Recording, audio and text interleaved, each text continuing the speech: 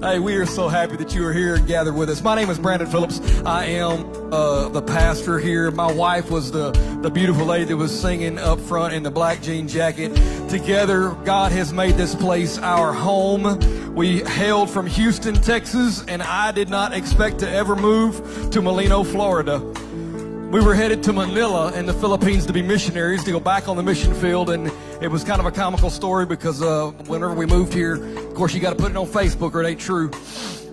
And so I put on Facebook, we moved to Molino, and a friend of mine wrote, and he said, he said, you misspelled Manila. I was like, no, I didn't. It's Molino. He's like, where's that? I was like, I don't know. We just moved here. We did not expect God to do what he did. I think we had 31 voting members, about 17 people in service 2.5 years ago. So if this is your first time or if you've never been here before or you're new, congratulations. Everybody here is new. We're all just getting to know each other. So, hey, give yourselves a hand. We're glad you're here. Come on, somebody. Also, I'm a long ways from fancy, and it's hot because there's too many of y'all in here, and some of y'all sweat. So I'm going to take this off. If you have your Bibles, we're going to be in the book of Matthew. Begin reading at the 3rd chapter, 13th verse, Matthew 3, verse 13 through 17. If you got your Bible, say, I got my Bible. If you charged it up last night, say, that's me. Wood type or terabyte, whether you got it from Walmart or anywhere else, we just glad you brought it with you. Matthew chapter 3, verse 13. You got it? Say, I got it. You need a second? Say, hold up. Back of the Bible. I didn't even hear anybody say, hold up. I didn't get my hearing aid turned up, though, too, so I may not have heard you in the first place.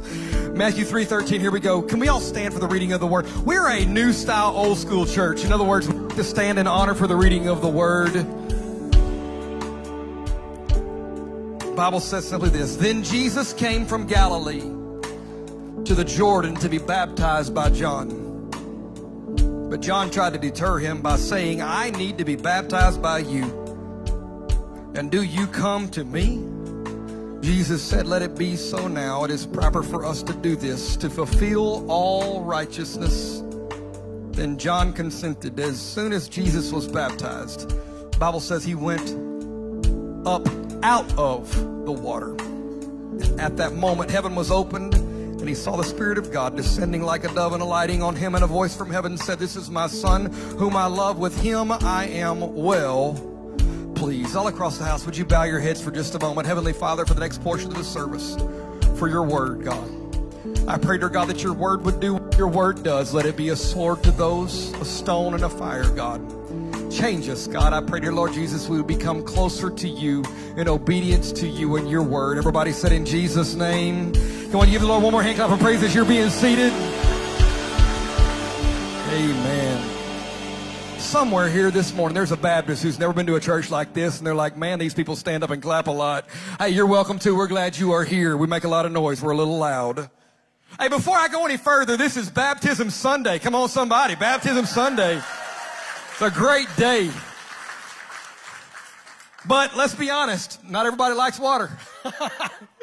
Not everybody likes water. And so I was doing Baptism Sunday. I was thinking about it, you know, not everybody. There's one person being baptized today came to me and they were like, hey, just so you know, don't like water. Don't like my face. So I said, it's okay. We'll pray. I'll hold you under till you stop bubbling. No, I said, it's quick. It's down and back up again. But the thing is the title of this sermon today is simply this. And if you're taking notes, write it down. It's a fast pass when you get to heaven. It's this. It says, there is something in the water. Now we live, come on y'all, most of us, we live here in Florida. And we know. I don't know about y'all, but y'all seen on social media recently all the people from out of town showing up and they're like, they're sharks. I got 6 kids. It's like coming to my house and be like, there's kids in here. No, we walk our sharks on leashes on the beach. Of course they're in the water. That's where they live around here. Welcome to Florida. But the thing is that there's something in the water, and the truth is that water really matters. Water does matter. Matter of fact, for every single one of you here, 70% of your body is made up of water. 70% of your water. Now, for some of y'all, the type of water you drink, you're very passionate about. People get bougie. I'm from the 80s, okay? Like, I don't know how we survived. Like, if we coughed, dust come out. Because we woke up in the morning time, we didn't have water. The only water we got was when we brushed our teeth. Come on, somebody. Like, we had a little carton of milk on the way to school, maybe one at lunchtime. We went to bed at night, took a bath. We just hoped that we absorbed enough to survive throughout the day. I don't know how it is that I got children that cannot walk across the living room floor without a $45 Stanley Cup. Sorry, I got a lot of kids. I'm a little passionate about it. It's an expensive habit and hobby. It's a hobby. Let's be honest. It's a hobby. Stanley Cups. I had my grandfather's Stanley. Y'all ain't ever, some of them ain't even really, yeah, a real Stanley. Come on, man. Y'all know what I'm talking about. A real Stanley's got a cup that screws on the top of it. Come on. Y'all know what all my men say amen. You know what I'm talking about right there. I had my grandfather's. I backed over it with a bulldozer. That's a manly way to lose a Stanley Cup right there. But people get testy about their water. They want to know, what's the pH level? What's the pH level in your water? Is it 12%, 12.5? At what point does it become caustic? Is it acidic? They want to know something about their water. They don't even know what pH stands for, but they want to ask you how much pH is in their water. Fiji water.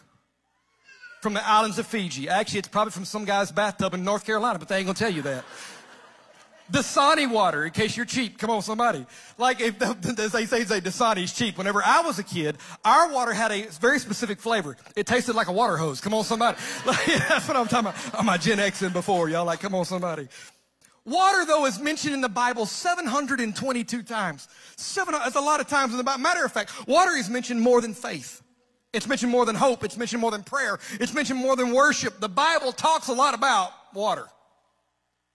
The Bible started with water. In Genesis chapter 1, verse 1, he said, in the beginning, God created the heavens and the earth. Now the earth was formless and empty, or it was void. He says, darkness was over the face of the surface of the deep, and the Spirit of God was hovering over the...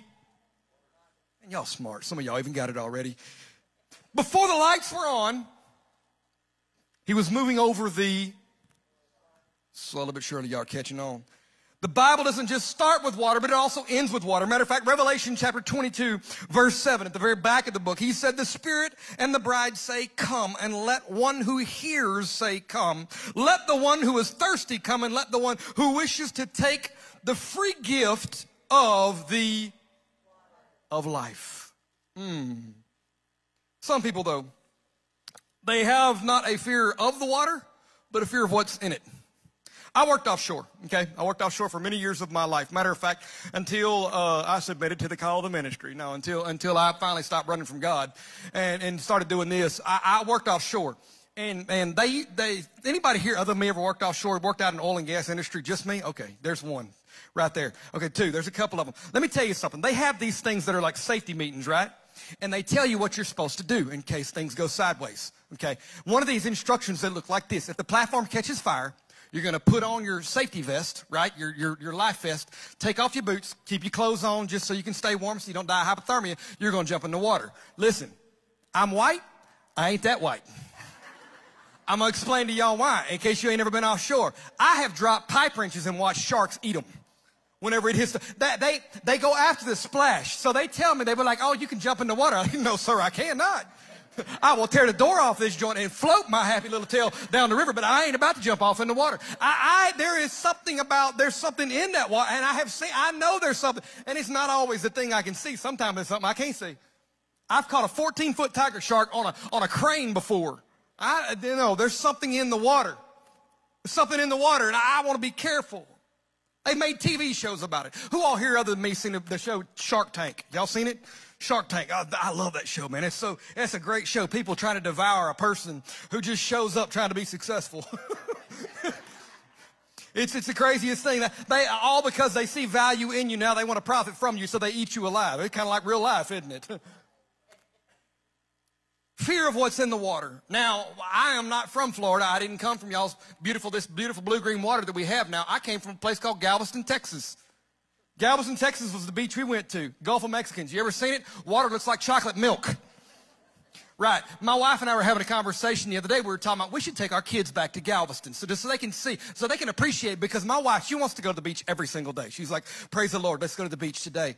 Like, okay, baby, we just went yesterday. You burnt to a crisp. And she's like, no, let's go to the beach. And my kids are like, I don't want to go to the beach. And she wants to strangle them.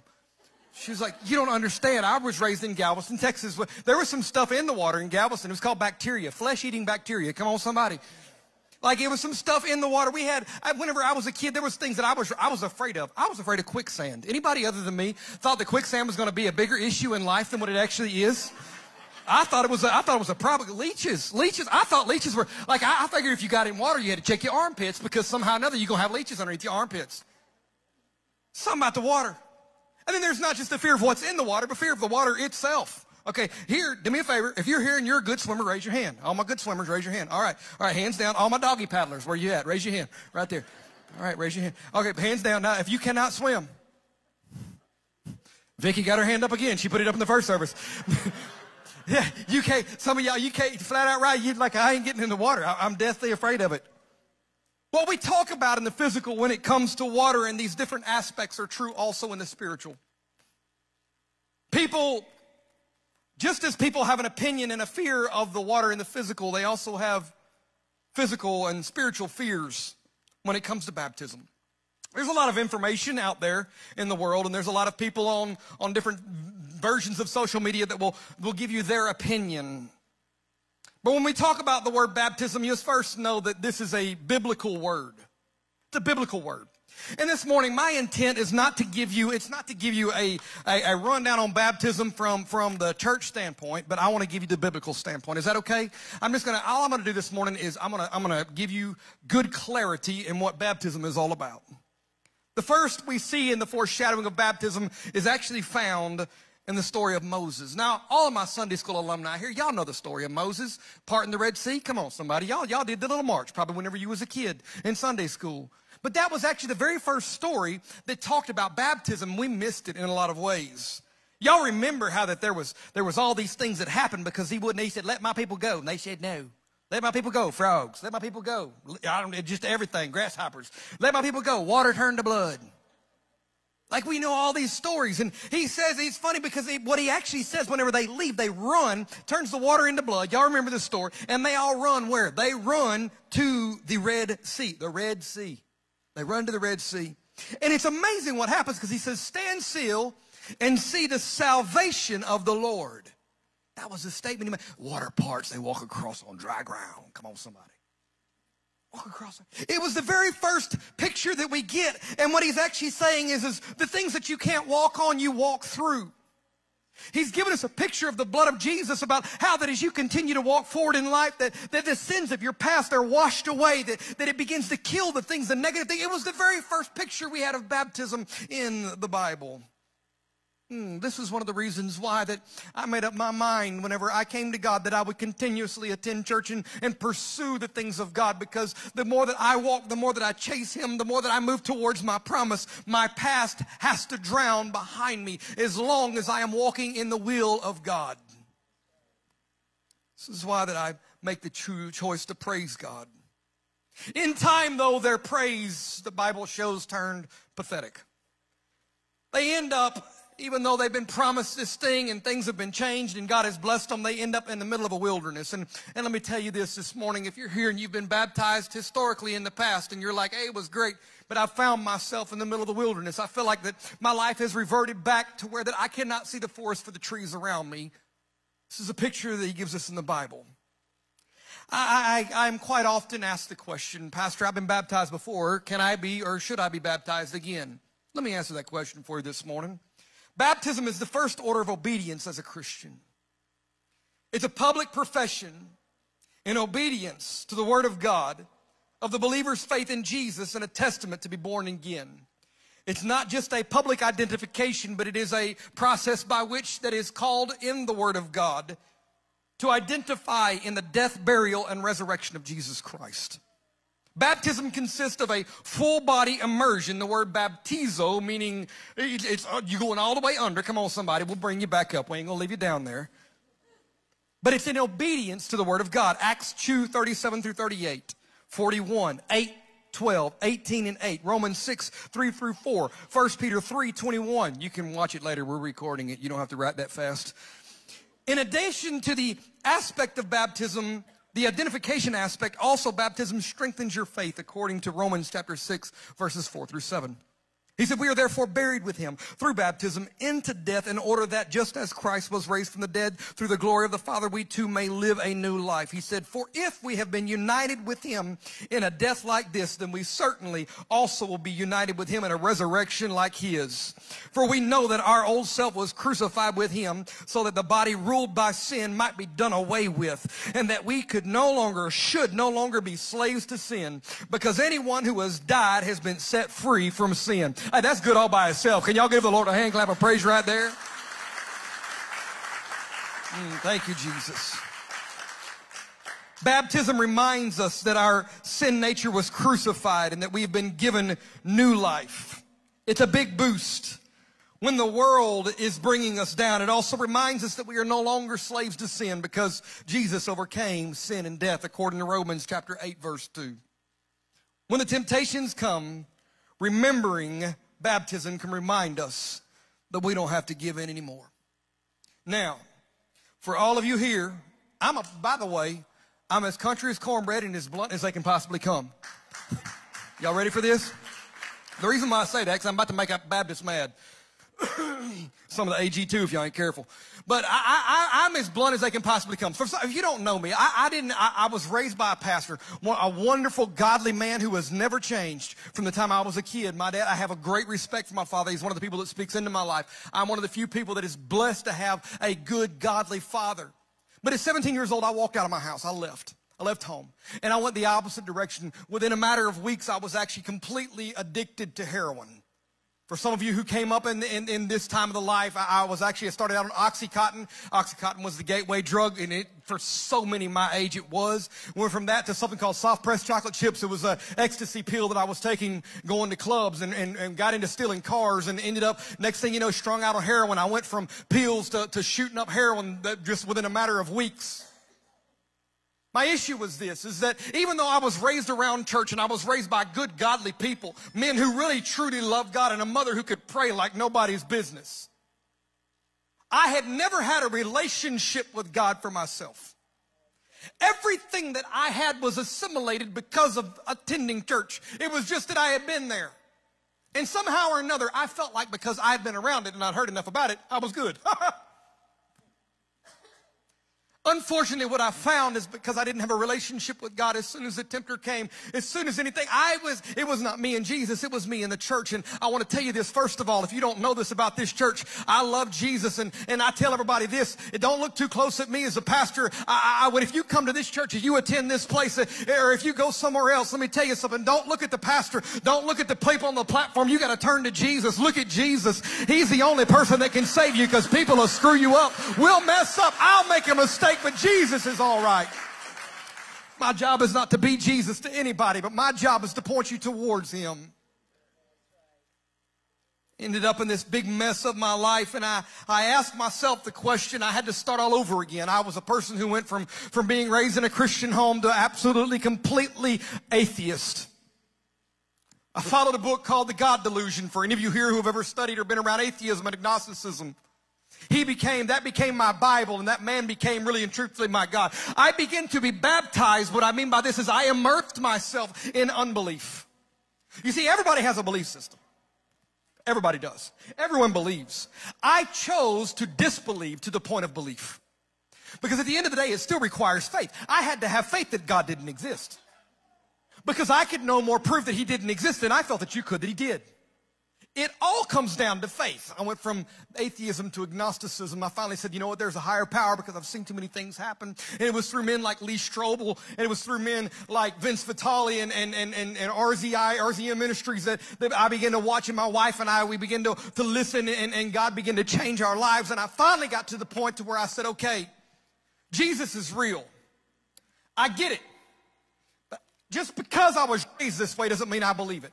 God, show yourself to me. I've got to know you.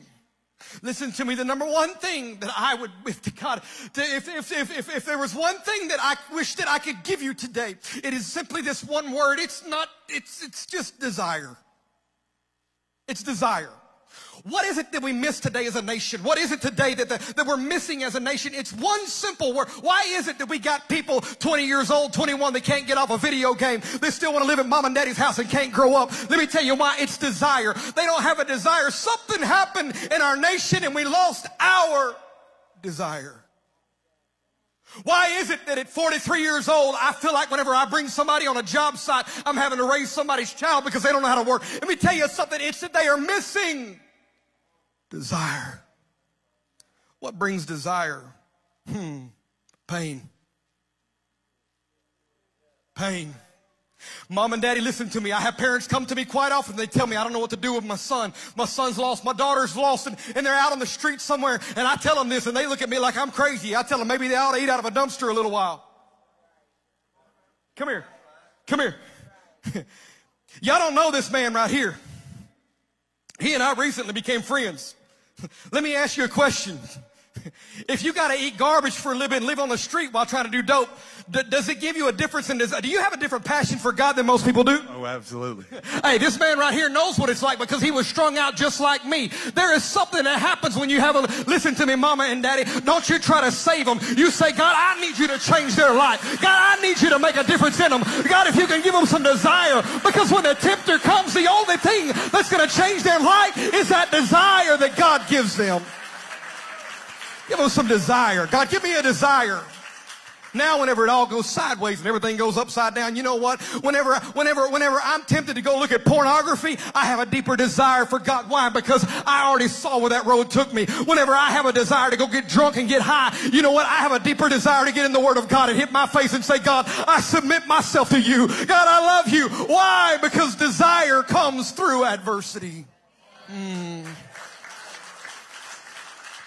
Now, I'm not a person either that I don't, some people, y'all show up and I love the churches. Everything's, how you doing? God bless you. It's so good to be here. Everything's good, great. And it is all good, great, and fine. But so, you know, at the end, this thing's all going to burn, okay? I said it with a smile.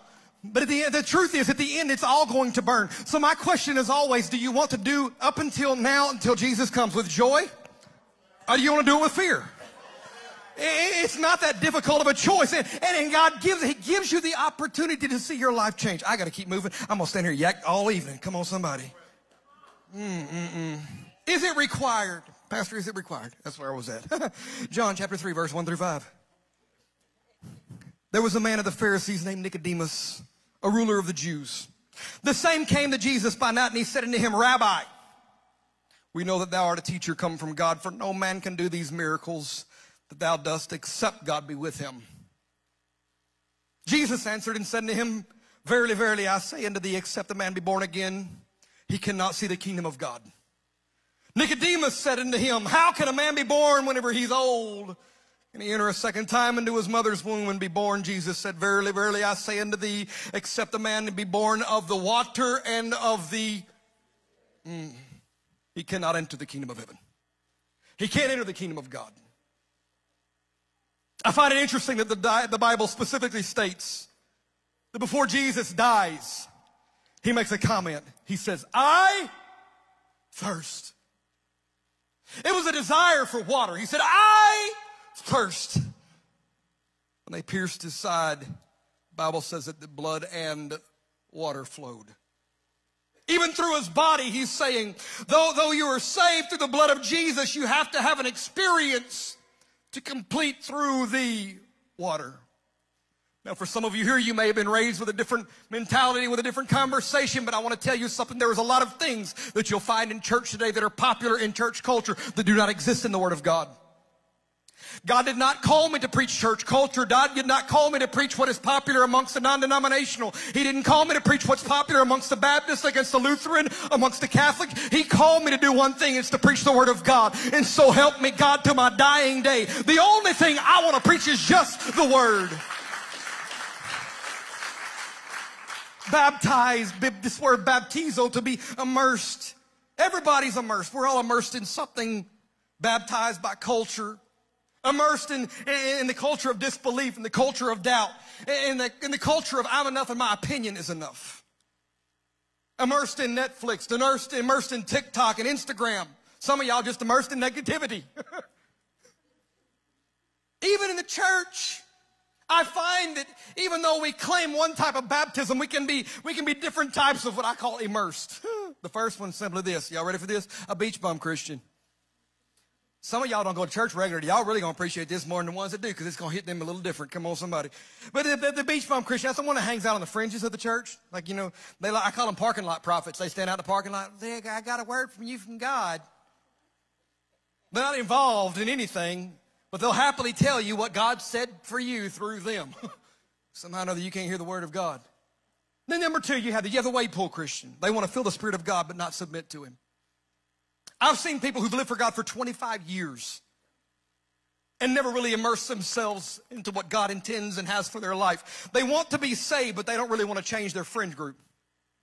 They want to be saved, but they don't really want to change their bad habits. Just a wade pool Christian. Comfortable enough to talk about the things of God, but not to really know God. Comfortable enough to live the religiosity, but not really comfortable enough to do what thus saith the word of the Lord. Comfortable enough to do whatever the church says.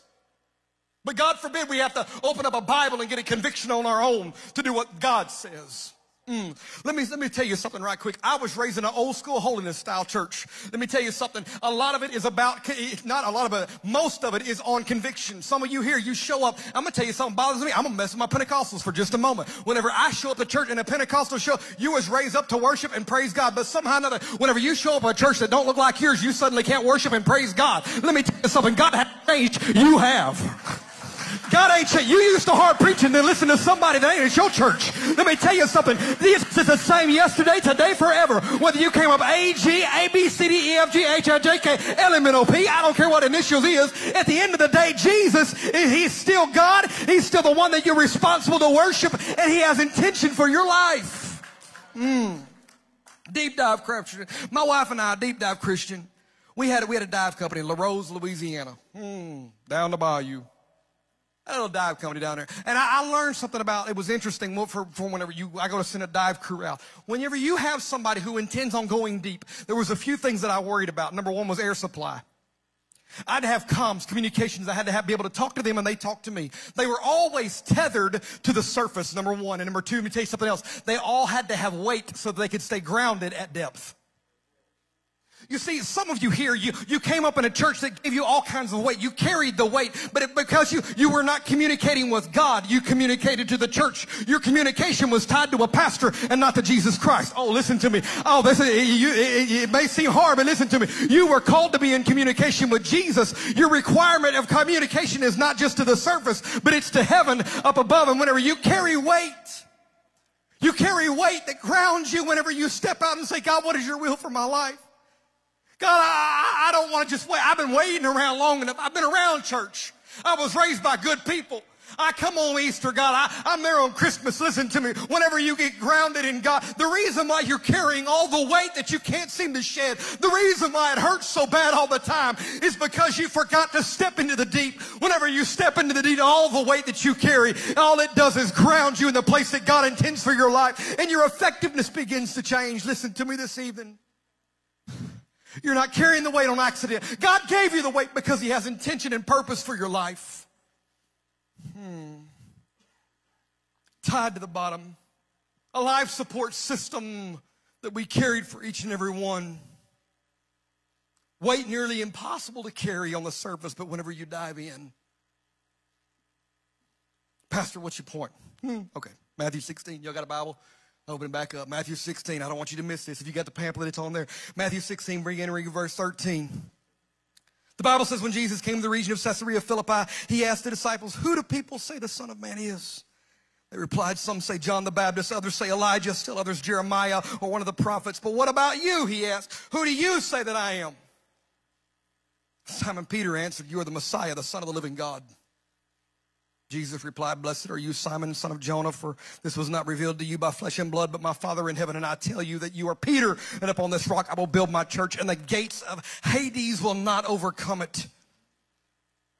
This is a promise that He gave him. He said, I will give you the keys of the kingdom of heaven. Whatever you bind on earth will be bound in heaven. Whatever you loose on earth will be loosed in heaven. Whenever I came back to God and I said, okay, God, there's got to be something here. And I proved to myself that the Bible was not only historically correct, but it was correct in literature. I got to this point and I said, okay, God, you've got to show me. Brandon's got to know. Not what mom and daddy said. Not what the SBC school said. Not what the Lutheran school that I attended said. God, you got to show me through your word. What does this mean? I had never known that there was keys to the kingdom of heaven. But here it goes. He said there's keys. And he's talking. He says, Peter, I'm going to give you the keys to the kingdom of heaven. Now, I had came up in two different types of mentality. Number one is confession. The other one was repentance. Confession in Catholic Church. Go tell the priest. Listen to me. I ain't a priest. You come here wanting to confess, I'm going to tell you go to the altar. I don't want to hear it. God bless you. I'll stand behind you. But confession, did you think confess your faults one to another? I'm not the other, okay? For best friends, it's one thing, but not all of y'all. I don't want to hear your junk. Somebody's first time here, they're like, this guy's weird. Confession, repent. I came up old school confession, like y'all all heard it. Some of y'all came, but believe in the Lord Jesus Christ. Romans 10 verse 9. Okay, this is the first one. He said, if you declare with your mouth Jesus is Lord and in your heart that God raised him from the dead, you'll be saved. And we took that to the bank. That was the end. For some people, that was the end of it. That was everything right there. Just believe, just believe, just believe, just believe, just believe. Let me tell you something. I would like to invite you to show me in the Bible where anyone got up and their message they preached was, hey, church, just believe, and they went home. No, there was always there was an aspect of repentance, of turning around, and we're not talking sorrow. I see people sometimes, they're like, I repented, and there you go, they consider repentance just crying. It's terrible. God, I'm sorry. And they wake up the next morning and do the same thing. I'm like, no, you felt bad for what you did. You didn't repent. There's a difference in repentance and just feeling horrible about you being a bad person. Come on, somebody. I don't know how else to put that. But he started confession, then he goes, Mark 16:16. He that believeth and is baptized shall be saved. He that believeth not shall be damned. I read that and I was like, like I already got the belief part. Now you're telling me I got to be baptized. Believes and is baptized. And then I got to Acts chapter 19, verse 1 through 2. And he said, and it came to pass while Apollos was at Corinth, Paul, having passed through the upper coast, came to Ephesus. Finding certain disciples, he said to them, have you received the Holy Ghost since you believed? He said to them, we haven't even heard whether there be any ghost. He said, what ghost? What you talking about? He said unto them, into what were you baptized? They said, into John's baptism. By the way, you asked the question whether or not you can be rebaptized. Pastor, I've been baptized before. I've been baptized in a different way. Here's a biblical example. We were baptized into John's baptism. Then said Paul, John verily baptized with the baptism of repentance, saying unto the people that they should believe on him which should come after him. That is, on Christ Jesus. The Bible says when they heard this, they were baptized in the name of the Lord Jesus. When Paul laid his hands on them, the Holy Ghost came on them. They spake in tongues, the Bible says, and they began to prophesy. I felt convicted, and I felt conflicted. The reason why I felt conflicted was simply this. There's three different things. We got believe and be baptized, and then we have repent, be baptized, and be filled with the Holy Ghost. And you do the la la la thing at the end. I was like, I'm not cool with this, God. Like, explain something to me. Now, coming from a very analytical mind, I want to know what's the evidence. Somebody other than me, I'm sure, has been to court and sat in front of a judge. I've received strap at sunshine before. Y'all get that later. But I learned something being in court. You talk to a judge, right? Where do you get your information from? What does he consider true? So I went back and I said, okay, we have one who says declare with your mouth, just believe. One who says believe and be baptized. The other one says repent, baptize. Let's look at this in a court case. The first one, declare with your mouth, believe. That was Paul. You see, Paul didn't walk with Jesus, but he was beheaded for proclaiming he was the Messiah. Never walked with Jesus. Number two, you have Mark. Mark walked with Paul. He walked with Paul. Not a direct disciple of Jesus, believe and is baptized. So I said, God, what about this last one? This is Peter. Peter's the one, he said, I'm going to give you the keys to the kingdom. You see, if you carried all three into a courtroom and they said, I want to introduce you to Paul, I want to introduce you to Mark, and I want to introduce you to Peter. He would say, well, what do you know? Well, I walked with him. Okay, what about you? Well, I heard about him. I believed it so much I was willing to die for him. What about you? Well, I walked with him who heard about it. You guys say, y'all go away. You see, there's a such thing as sanctification. And whenever I got to this point, I realized all of a sudden that God had begun to grow these men. By the way, the same man that made this statement changed his statement. If you look in the book of Acts, after the Acts, the 2nd chapter, you will find where all of a sudden he begins to show more because he was sanctified. Listen to me this morning. I'm simply telling you this. If you've been raised in a church that tells you that baptism is not required, you've been raised in something that's religious and not biblical. Because whenever I read and research the Word of God, I find the one who walked with Jesus, who was the closest to Jesus. He said, you got to repent. You got to be baptized in the name of the Lord Jesus Christ. Can we touch that for just a second? I'm out of time, but I'm going to tell you this right quick. Most of y'all here came up in a church baptized in Father, Son, Holy Spirit. I call them the titles because I'm a father, I'm a son, and I have a spirit. But it says baptizing them in the name, N-A-M-E. Now, my mother was an English Nazi. Them's names. What is the name of the Father? What is the name of the Son? What is the name of the Holy Spirit? So I began to do some research. I said, God, show me, what is this? And I looked and I found the same men of which that he told to go baptize them in the name of the Father. They went and they baptized. Matter of fact, I'll make a deal with anybody here. If anybody here can show me in the Bible where someone was actively baptized in anything, especially in the titles, Father, Son, Holy Spirit, $1,000, I'll write you a check directly after church. Let me tell you why. It doesn't exist in the Bible. It was only done one way. All power given under what? It's at the name of Jesus that every knee should bow and that every tongue will confess. Why does it matter? Because there's only one. There's one who sits upon the throne. His name is Jesus. Listen to me. There is power in the name of Jesus. All across the house, would you stand with me? I love this scripture so much. What were you baptized? He said unto John's baptism. And said, Paul verily baptized with the baptism of repentance, saying unto the people that they should believe on him which should come after him, that is, on Christ Jesus. When they heard this, they were baptized, he said, in the name of the Lord Jesus. When Paul laid his hands on them, the Holy Ghost came on them, they spake in tongues and prophesied. What about this guy, Peter? Acts 2:36 through 41. Peter stands up and he makes this comment. The one who had the keys to the kingdom, which, by the way, if you look in Acts, the 1st and 2nd chapter, you will find that Jesus, the mother of Mary, was here. Jesus made sure that his own mama was there when he made this comment. Therefore, let all the house of Israel know assuredly that God hath made the same Jesus, whom you crucified, both Lord and Christ. Now, when they heard this, the Bible says they were pricked in their heart, and they said unto Peter and the rest of the apostles, Men and brethren, what shall we do? Peter said unto them, Repent.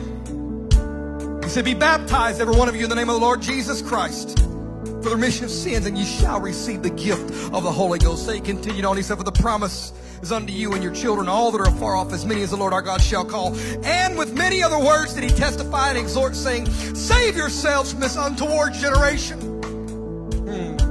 Then they that gladly received his word, the Bible said, were baptized. The same day there was added unto them 3,000 souls. Pastor, what's in the water? Let me tell you what's in the water. Y'all ready for this? A brand new you. A brand new you's what's in the water. A brand new you's what's in the water. Hey, Pastor, I didn't come prepared. Listen to me. A brand new you is what's in the water. Do me a favor, all across the house, if you would bow your heads for just a moment, I'm going to pray. I know that some of you here came this morning with intention of getting baptized, but some of you here, you showed up just to watch somebody else get baptized. Some of you here, you're not sure what you're supposed to do. God, I don't know if you're calling me to do this or not. And some of you here, you were raised in church, and you're like, God, I haven't really lived for you. You've walked through baptism, but you've stood in the wilderness for so long. Some of you here, you've questioned your salvation. Let me tell you something. There is no reason for you to leave this building today. There is absolutely no reason for you to leave this building today ever questioning whether or not you were saved, whether or not you can go to heaven. Hey, it's simply this. You just say, God, I repent. God, forgive me of my sins, God. I don't want to just feel sorry to the point that I cry about them, but God, I want to turn around and walk the other way, God. I'm going the other direction, Lord. No more am I going tomorrow morning when I wake up. God, there's some things I'm going to get rid of, Jesus, because I repent. I ask you to forgive me, God, of my sins, Lord. Change me, Lord. in obedience to His word. Let me tell you something. Whenever you get out of here, we're going to walk outside. If you didn't bring clothes, we got clothes for you. If you're worried about, I didn't bring a towel, we got a towel for you. We got shirts, we got shorts. We'll put something on you. You can go out and get baptized today. God, in order obedience to your word. Listen to me, I can't give you the Holy Ghost. But the Bible says if you repent and you're baptized in His name, He says there's a gift that's waiting on you. All across the house, whether you're comfortable or not. It may be kind of awkward for some of you, but would you just lift your hands for just a moment? Heavenly Father, I pray over every single person in this building, God. There are some here, God.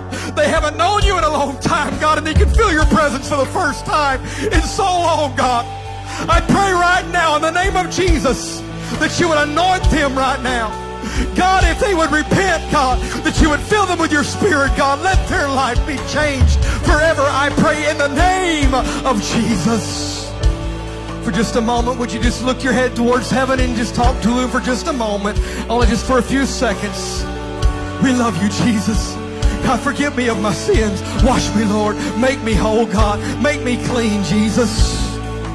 In the name of Jesus.